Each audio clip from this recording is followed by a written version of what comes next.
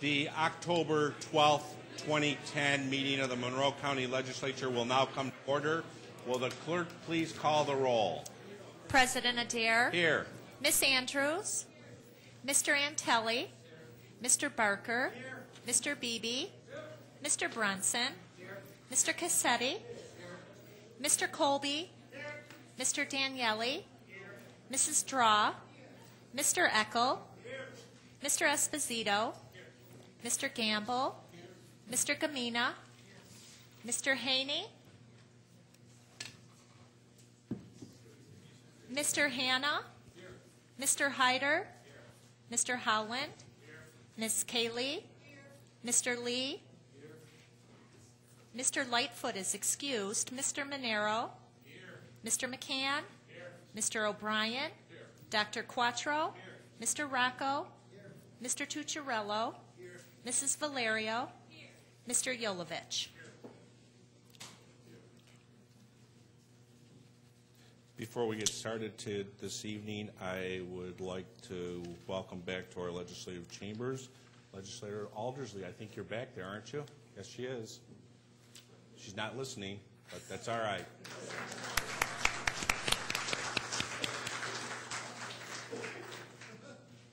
Okay.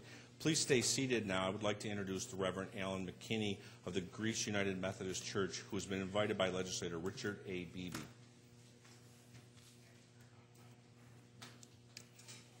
Let us be together. Almighty God, who is known by so many names and yet responds to each and every one, I ask your blessings upon these legislators. Grant them wisdom and insight, that they may be faithful stewards of the resources of this great county.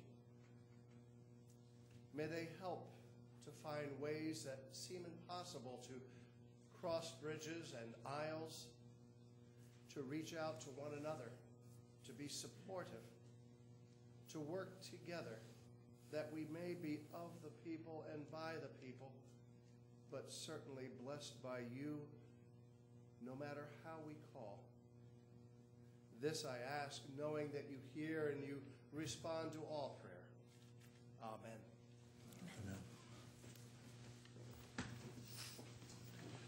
Thank you on behalf of the legislature.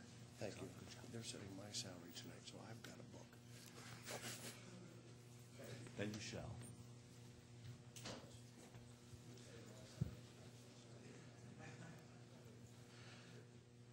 Legislator Paul E. Haney will now lead us in the Pledge of Allegiance to the flag. Legislator Haney. Allegiance to the flag of the United States of America and to the republic for which it stands, one nation, under God, indivisible, with liberty and justice for all. You've received copies of the Journal of date 10 September 14, 2010. Without exception, the journal stands approved as submitted. There is a hearing loop in place tonight to assist those who are hearing impaired. Anyone requiring assistance should inquire at the clerk's office. If you have a cellular phone, pager, or other electronic device in your possession, we would request that you silence them for the duration of the meeting. Thank you for your cooperation. Legislators, the referrals have been submitted to the legislature for the next committee cycle that are in your folders. This evening we have several proclamations scheduled. Madam Clerk.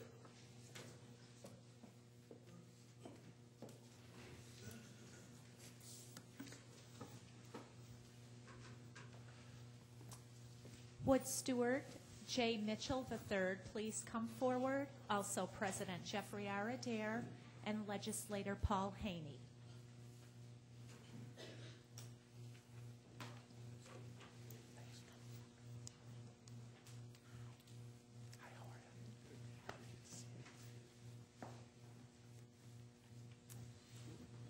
Whereas Stewart J. Mitchell III has served as a pillar of Pathstone Corporation for more than 4 decades, originally established in 1969 as Program Funding Incorporated and then known as Rural Opportunities Incorporated and Rural New York Farmworker Opportunities Incorporated, Pat Stone Corporation has been assisting farm workers, low-income families, and economically depressed communities throughout New York, Pennsylvania, New Jersey, Ohio, Indiana, Vermont, Virginia, and Puerto Rico. An employee of the Regional Community Development and Human Services Organization since its inception, Stuart Mitchell has led Pat Stone Corporation as its president and CEO since 1977. And whereas Stuart earned his Bachelor of Science degree from Cornell University's College of Agriculture and Life Sciences in 1966, and his Master's of Divinity from Colgate Rochester Divinity School in 1970. A 1991 graduate of the Empire State Food and Agricultural Leadership Institute and a 2004 graduate of the Advanced Leadership Institute at Harvard University's Kennedy School of Government, Stuart has transformed Pat Stone into a highly successful nationwide agency that employs hundreds of people. Funded by federal, state, local, private, and faith-based resources, Pat Stone manages a vast number of programs, empowering individuals, families, and communities with resources to build better lives. And whereas under Stuart's extraordinary leadership, Pat Stone has served more than 30,000 participants, promoting social justice through advocacy in pursuit of strengthening families' economic well-being. For his efforts, he has been honored with the Civic Award from the Greater Rochester Chamber of Commerce in 1989, and in 1992 was inducted into the National Farm Worker Advocate Hall of Fame and the Pat Stone Hall of Fame. And whereas Stuart serves as an inspiration to all of us for his self-motivation and persistence to enhance the lives of those around him, honored this month with the Pat Stone Visionary Award for his 40 years of service and visionary leadership, the life-changing benefits that he and Pat Stone have provided are truly immeasurable.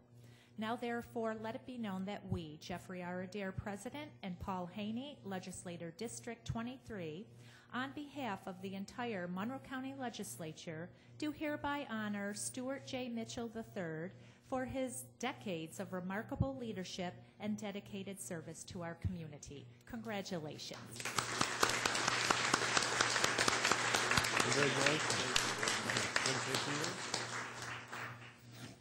It took so long, I don't want to say anything more. First of all, thank Paul for recognizing me and for bringing this wonderful tribute to me and our organization. Paul and I have known each other for many years, and I certainly want you to know that we work very well with many of you throughout the county in developing affordable housing and providing job training and other services to people in your communities. And we hope we'll continue to do that work for many, many more years. I hope that I will be around for many more years, at least a few more. And again, this is just a wonderful honor. I just quick privilege, my daughter is here, Anna Mitchell. And my new son-in-law as of June 19th back there, Matt Bain. So, Hey, that's my anniversary. I have a new son in my family. So again, I'm honored and humbled and greatly appreciative of this very special recognition. Thank you, Paul. Thank you. Good job. Thank you.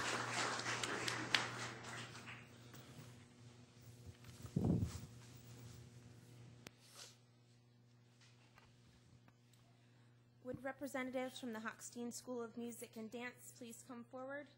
Also, President Jeffrey R. Adair and legislators Calvin Lee Jr. and Saul A. Monero.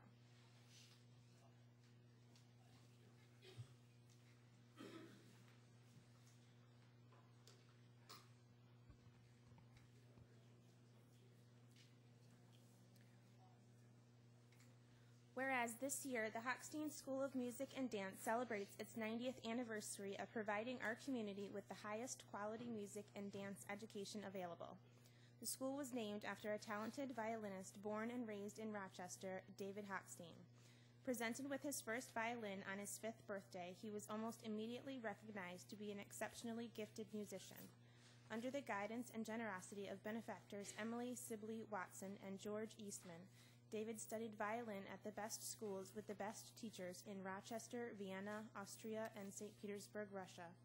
And whereas shortly after playing to rave reviews in New York City, Boston, Chicago, London, Berlin, Dresden, and many other cities, David joined the Army in October of 1917. Tragically, he was killed in the Battle of Argonne 1 year later, just a month before World War I ended. In April of 1919, Rochester musicians held a Hochstein Memorial Concert in David's memory. The funds raised from the concert, as well as contributions from Ms. Watson and Mr. Eastman, went towards the creation of the David Hochstein Music School Settlement, which opened in the Hochstein family home on Joseph Avenue to 250 students in 1920. And whereas, quickly outgrowing the modest Hochstein home, the school was moved in 1928 to 12 Holzer Street, where it stayed for nearly 50 years. In 1975, Hochstein became the major tenant of the Central Presbyterian Church on Plymouth Avenue, a building steeped in local history, and eventually purchased it for $1 in 1978. Renovations, capital improvement projects, and the opening of the Performance Hall at Hochstein have solidified the iconic building as the permanent home of the Hochstein School of Music and Dance. And whereas in 1976, Hochstein was awarded accreditation by the prestigious National Association of Schools of Music, one of only 13 schools nationwide to hold this honor.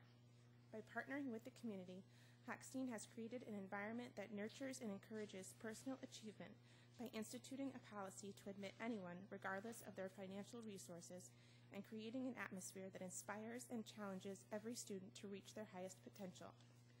Now, therefore, let it be known that we, Jeffrey R. Adair, President, Calvin Lee, Jr., Assistant Democratic Leader, and Saul A. Monero, Legislator District 29, on behalf of the entire Monroe County Legislature, do hereby honor the Hochstein School of Music and Dance on the celebration of its 90th anniversary.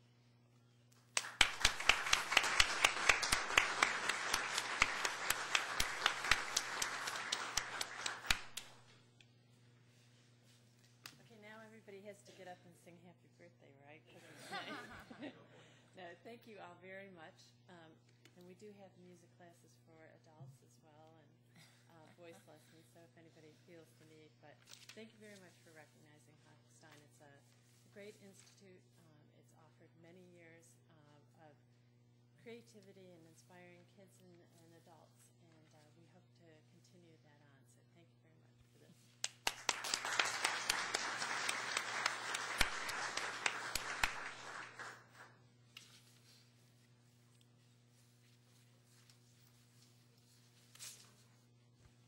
Would representatives from Rochester Fire Department Engine 5 please come forward? Also, President Jeffrey R. Adair and legislators Cynthia Cayley, Richard A. Beebe, C. Stephen Eckel, and Willie Joe Lightfoot.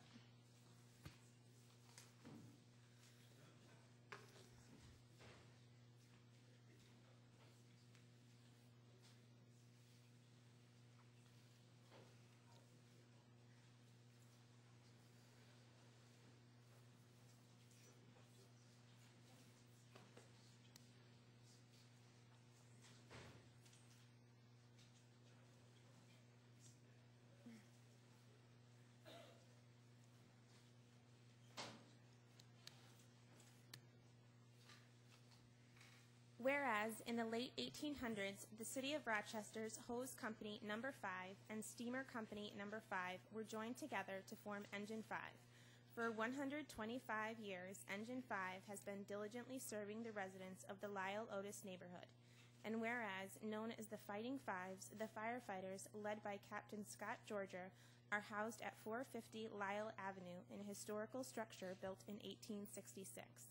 Home to Engine 5 since 1966, the City of Rochester invested money and resources into restoring the building to its former glory, finishing just in time for the 125th anniversary celebration of Engine 5 this past August. And whereas all members of the Rochester Fire Department exhibit great bravery and heroism when they enter burning buildings to rescue those trapped in the most dangerous of situations. The willingness of these firefighters to put themselves in harm's way in order to save the lives of others is worthy of highest praise and commendation. And whereas the firefighters of Engine 5 of the Rochester Fire Department continue to demonstrate incredible strength of character, duty, and selfless dedication to the safety of our community. We remain forever grateful to all firefighters, past and present, for their courageous efforts. Now, therefore, let it be known that we, Jeffrey R. Adair, President, Cynthia Cayley, Legislator District 28, Richard A. Beebe, Legislator District 6, C. Stephen Eckel, Legislator District 26, and Willie Joe Lightfoot, Legislator District 27, on behalf of the entire Monroe County Legislature, do hereby honor the Rochester Fire Department Engine 5 on the celebration of 125 years of extraordinary public service to the Lyle Otis neighborhood.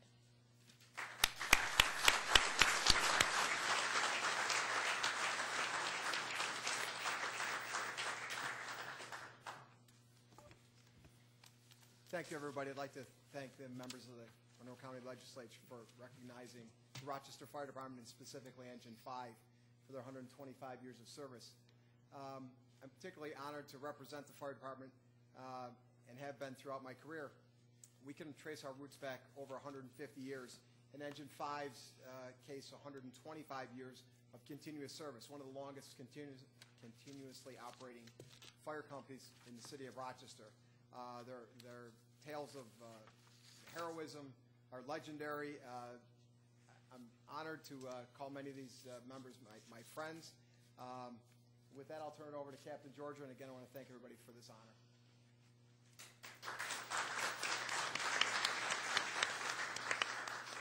Legislatures, thank you for a great honor. Ladies and gentlemen, thank you very much. And also, firefighters, thank you for 125 years of your hard service to our community.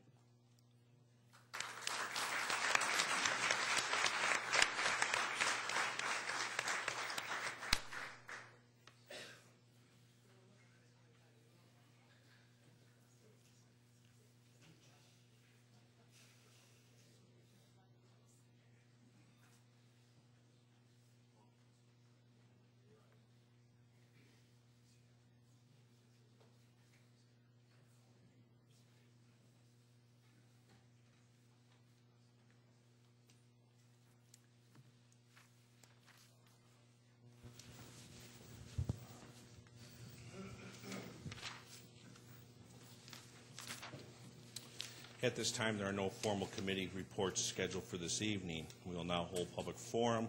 We have several people registered to address the legislature. Mrs. Rossi. If you require assistance, a deputy will assist you in approaching the lectern. Please use the center aisle and come forward when your name is called.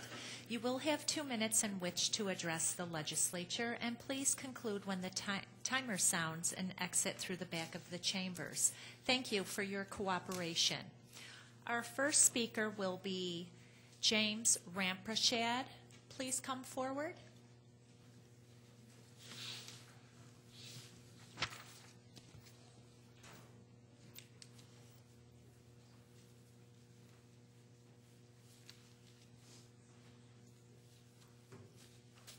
Good evening. My name is James. My full name is James Frederick Gansham Ramprashad. And I think when I became an American citizen was right there. I used to be on welfare. I used to be on drugs. And I think you all know that. The Democrats know that. And what I would like to say, Charles Monroe is a good man. He know me very well. He know me at the back of the palm of my hands. But I do have a meeting with Bishop Matthew Clark. He carries a lot of power, and justice will prevail. I'm a Democrat, and I'm going to have my first vote. And my lawyer name is David Morbido. And I'm going to tell you something. I listen to AM radio, injustice in the church. I was listening to that in Washington, D.C. And so the Catholic Church is all over the world. I have a $100 bill with the largest Catholic church in British Guyana. And if you ask the FBI, they'll tell you who I am. Thank you. Our next speaker will be Rita Lewis. Please come forward.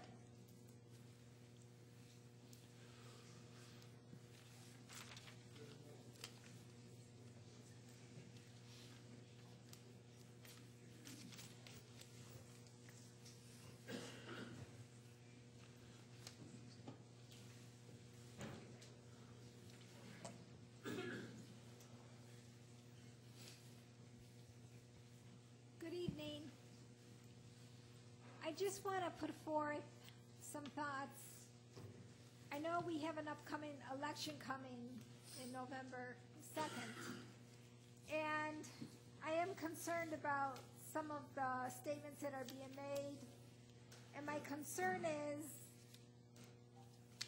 where does the poor fit into the whole discussion? And in reality, it should be the poor's concerns and needs that are at the very front of any discussion. Because no matter what happens, we have a real demand from God to take care of the poor. And every single decision we make should affect, or we should think how it affects the poor. So I really hope that no matter what happens in the upcoming election, that when it's time to get down to business, the concerns of the poor are first and foremost. And that any discussion regarding taxing the rich is looked upon through the eyes of the poor and who is being affected by whatever decisions that are made. Thank you. Our next speaker will be Grace Miller. Please come forward.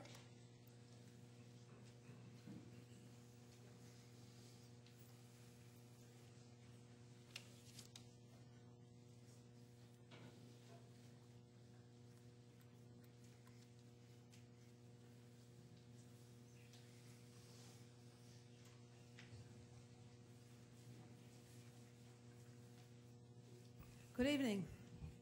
Can you hear me? I had to come here tonight to tell you that it blew my mind when I read that Maggie Brooks supports Palladino. It was to be expected, but it still was unexpected, and it blew my mind.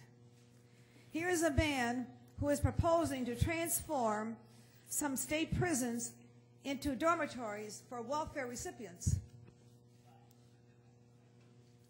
where they could work in state-sponsored jobs and get employment, training, and take lessons in personal hygiene. Well, he had his nerve saying that. But Maggie Brooks had her nerve in supporting him. His message is quite clear that he has no regard for the poor, especially welfare recipients. What he has said is scandalous. And Maggie Brooks supporting him is scandalous also.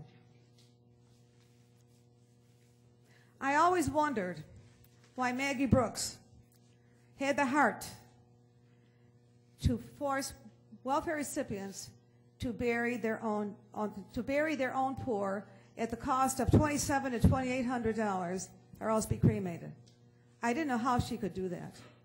But now when I saw that she supports Palladino, then she has the same kind of heart that he has. I think this policy is heartless, and Palladino alone with Maggie Brooks, or Palladino with Maggie Brooks, is a very bad state for us. I want to say that it is scandalous that Maggie Brooks would support someone like Palladino, even if you support him. What he has said is a horrible statement against welfare recipients, and it shows the kind of attitude and the mindset that he has. No regard for the poor, no compassion for the poor, no room for the poor in their hearts, in Maggie Brooks' heart and Palladino's heart. Our next speaker will be Tom Gregory.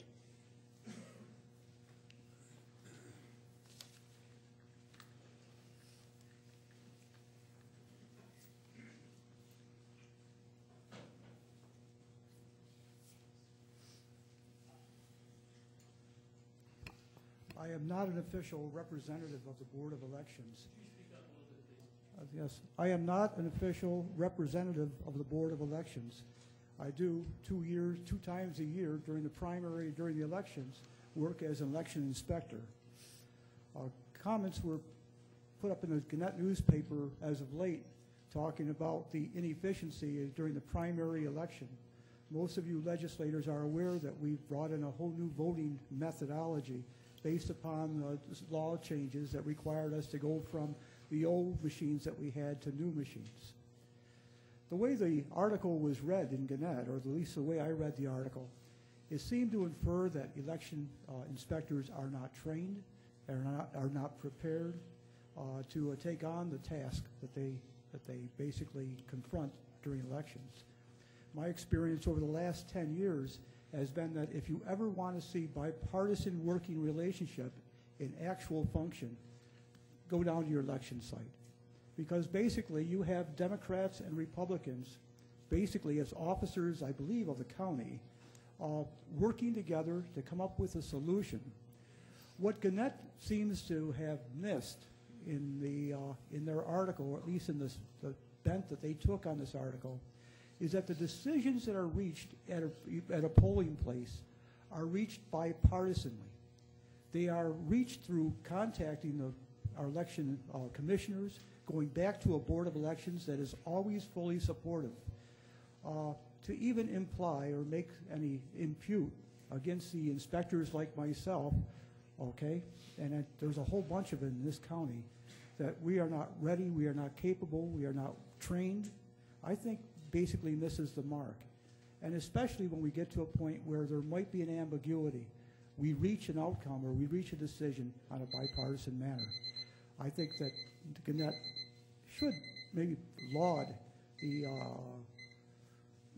the work that's done by people during the elections. Thank you. This concludes the public forum. At this time, we'll recess the October 12, 2010 meeting of the Monroe County Legislature for the purpose of convening the Pure Waters Administration Board for the Gates, Chili, Ogden Sewer District. Mrs. Rossi. PWAB 1, referral 10-284, authorizing. Moved by Legislator Cassetti, second by Legislator Daniele. Is there any discussion at this time? Seeing there is no discussion, all in favor indicate by saying aye. Aye. Opposed? Item carries. We will now recess the Gates, Chili, Ogden Sewer District and adjourn the Pure Waters Administration Board. The October 12, 2010 meeting of the Legislature is convened. We will proceed with the considerations of local law. Will the clerk please read the first item on the agenda? Item number 1, referral 10-265, amending local law number 1 of 2001. Moved by Legislator Howland, second by Legislator Hanna. This is for introductory purposes only. Next item. Item number 2, referral 10-265, providing that local law intro number. Moved by Legislator Howland, second by Legislator Hanna. This is to be tabled. All in favor? Any opposed? Item carries. Item number 3, referral 10-265. Moved by Legislator Howland, second by Legislator Hanna. This is to schedule a public hearing. All in favor? Any opposed? Item carries. We will now continue with the considerations of motions. And without objection, I'd like to move the balance of this evening's agenda. Do I have a second? No objection from the minority. Okay. If there's no discussion, is there any discussion at this time? All in favor indicate by saying aye. Aye. Opposed? Item carries. Is there any unfinished business to come before? Is there any unfinished business to come before this body tonight? Legislator Haney. Mr. President, if I may, just 2 quick questions. At the Environment and Public Works Committee meeting, it was promised that the engineering feasibility report that was done on the terminal building, that a copy of it would be made available to the legislature, and I was wondering when we might expect that, Mr. President.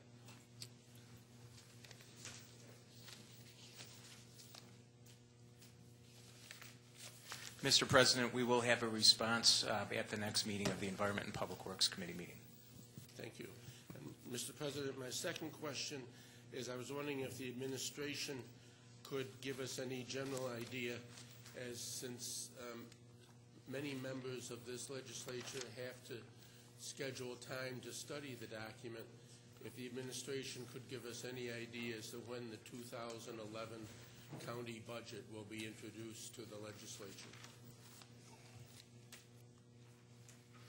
Mr. President, the budget proposal is still being put together, and as soon as it's ready, it will be presented to the legislature. Through you, Mr. President, might that be before the next legislature meeting? That's to be determined, Mr. President. Thank you. Okay, anybody else at this time? Mr. President, without objection, I'd like to move that this honorable body stand adjourned until Tuesday, November 9th, 2010 at 6 p.m. So done.